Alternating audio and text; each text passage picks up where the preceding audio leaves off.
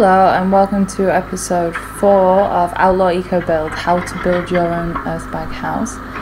I'm Constance, and today I and Nick are going to give you a little bit of information about ourselves and what we're doing here and how we ended up here and where we are today. We're going to do a full house tour. This is the first time we've put the full house out there on the internet.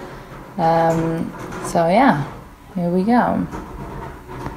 We bought this piece of land here in the southwest of Portugal together 3 years ago. We bought it in 2019, and it was our plan to build our own home here. It took us a little while to figure out how we were going to do that. We had been living in 2 converted trucks, and we considered wooden houses and tiny houses and even container houses and this kind of stuff, but we were really into some kind of alternate way to build some kind of eco-friendly, budget-friendly option that we could do ourselves. That's what was really important to us. So we finally decided on an earthbag house. It was out there and it was brave because we have no experience how to do this. Although Nick is in construction and very handy, he can weld and do carpentry and all that kind of stuff. I am a tattooer, so I used my skills where I could to design the house and to give it that finished look after Nick did the construction. So it turned out to be a perfect mix in the end, for us at least. So yeah, that's where we are today. The house is completed. As you've seen in the other episodes, we're building an extension now for our eldest son. And here we go. Welcome to the Outlaw house.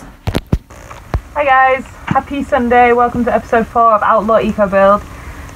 This week we have been pretty much just laying a lot of bags. So instead of showing you all the technical details of the bag laying, this week we're gonna give you a tour of the house. Nick and I already built this house last year. It took about 6 months to build the whole house. We are here in the southwest of Portugal where we bought this little piece of land. And yeah, we built this earthbag house. So I'm going to show you around now.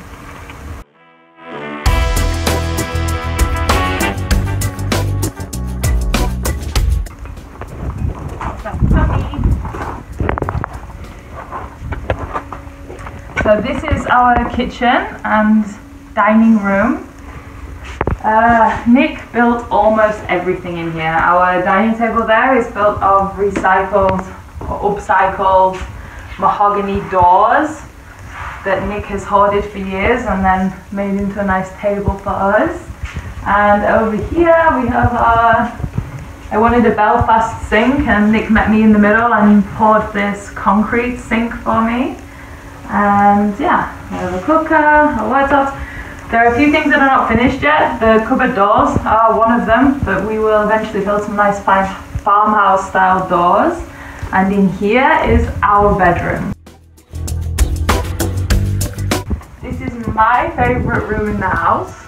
Nick hates it. He said it looks like a magazine cover, but it makes me very happy. And if you follow me, I take you to the living room. Here's Bruno, everybody's favourite dog. And this is Nick's masterpiece in the house. This is our thermal mass wood burner. The burner is here, the wood and the fire goes inside here. And the idea is that the rest of this is building up heat and stays warm even after the fire's gone out. So this still needs to be covered in a cob render, which is the same as what's on the walls, and then finished with a lime render, which is what you can see here. But we can't do that while the fire was on, so we were waiting till after the winter. Now it's July, so we could probably do that sooner. And through here we have the entrance to the conservatory and the kids' room. Sebastian in a good mood. And this is the boys' room. We call this the truck. This box, that you can see here, used to be on the back of that beauty there. And it was such a good space and already well insulated and very sentimental to the boys. It was Santosh's home his entire life that we decided to take it down and build it into the house. Come on in.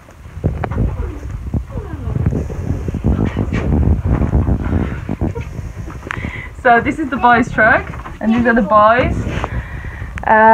This is a temporary accommodation for them because soon this is going to make 2 bedrooms for small and medium, and Big has his own bedroom here, which is what we've been showing you during the episodes. So here we have the Noah's room.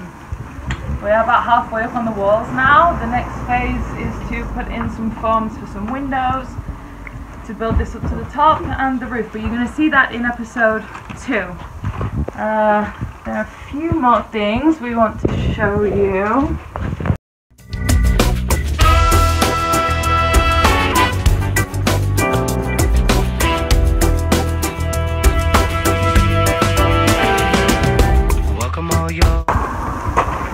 So here we have our sauna and shower. You can see the showers built into the roof there. And here's another one of Nick's masterpieces, our wood-burning sauna stove, which, as you can imagine, in the south of Portugal doesn't get as much action as you might have hoped. And the water from the shower there is feeding the reed bed here. And in there is our compost toilet. It's very personal today. Should we show the garden? Nah. Okay. Then that is our house. Stay tuned to see how this goes with Noah's room. Please like and subscribe. And next week we're going to show you how to lay these earth bags and build your own earth bag house. So here is the front door. I'm going to give the phone to Nick now because he's refusing to be in the video with me. And he's going to film the rest of the